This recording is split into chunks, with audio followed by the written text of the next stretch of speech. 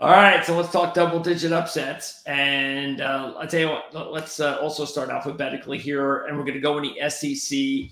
And we're going to take Florida as a 450 on the money line play over Tennessee, double-digit. I think they're a 14-point dog in this one. And look, Tennessee's coming off a very disappointing loss last week to Arkansas. So having them lose back-to-back is not going to be an easy deal. And I get that. What I'm just trying to do here is say to myself, if Billy Napier is going to save his job, if he's going to actually back up what we've seen the last couple of weeks, because I think a lot of us probably felt a couple weeks ago that, well, they're probably going to go 1-1, and you know what? Maybe they do lose to Mississippi State. Maybe they're just going to fire Billy Napier in the next few weeks.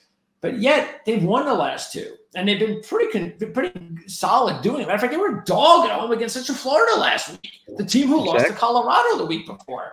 So nobody expecting Florida to do much. So that's what I'm saying. This is more of, I kind of want to catch Florida in a good spot if Billy Napier can truly save and resurrect his career in Florida at Gainesville. I want to be able to say, well, I was there and I took that game when everybody thought that Florida was still not good enough.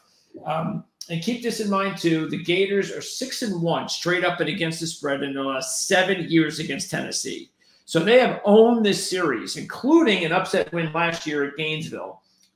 Tennessee, meanwhile, 0-10 against the spread versus SEC teams off back-to-back straight-up ATS wins, which is exactly what Florida is off of.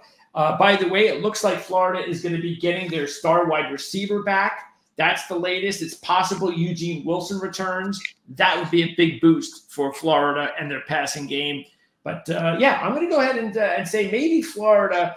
Let's just put it this way: this wouldn't be one of those games that I would just go, oh, I'm going to put a boatload of money on Florida and take 14, because of course, if Tennessee goes out lightning and they respond from the loss last week, we could see them beating Florida 38-14 or something like that. But I just think that this is a game where maybe if Florida is, like I said, better than we think, then I just want to be there if it happens.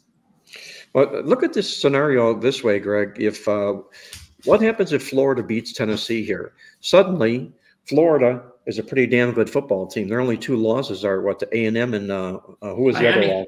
Miami. Okay, that's not bad. Two losses to two top 25 teams. Suddenly, with the record like they have, 5-2, they're a top 25 team. And then suddenly, if they keep the ball rolling here, Billy Napier is looking for a raise. He's not looking to be champion. Yeah. So this is a huge game for Florida and Billy Napier. On the other side, Tennessee just had their bubble burst. And you find this so often with football teams that start out real good, and watch any of these 5-0 fat cats that fall this week. If they come favored the next week, look out. It's a bubble burst situation against those guys. They become deflated the next football game as well. That could be the case for Tennessee here. And I would play Florida on the money line in this game. Oh, all right. Excellent. Well, in case you have not checked out our Friday night video, and we would recommend that you do, two of my recommended upset options, best options, are available on that video. So that's the first video that we posted on the channel. It has the Utah State game, and it also has the Northwestern game.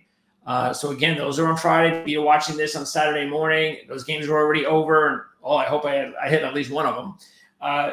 But there's one more to go. So we've gone through three. Two of them are on the Friday night video. Again, Utah State, Northwestern. We just talked about Florida. We're going to go back to the SEC.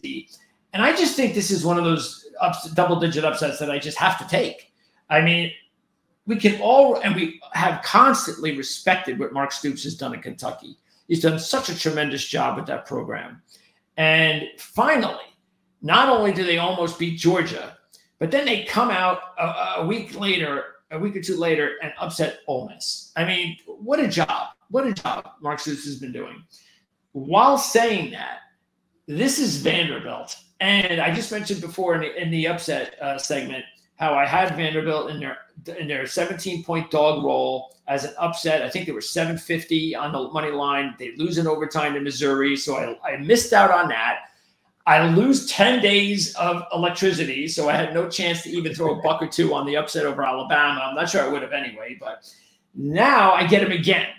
Now, hopefully I don't miss the one and go on the other two, but that's what I'm doing. I'm going back on Vanderbilt because they're about 4-1 on the money line. And by the way, the last time Vanderbilt was on the road at Kentucky, they were a 17-point dog in 2020-22, and they pulled off the upset. So let's see if they can do it again. Kentucky is 0-7 with rest versus opponents with a greater than 400 winning percentage, which Vanderbilt is. They're 3-2.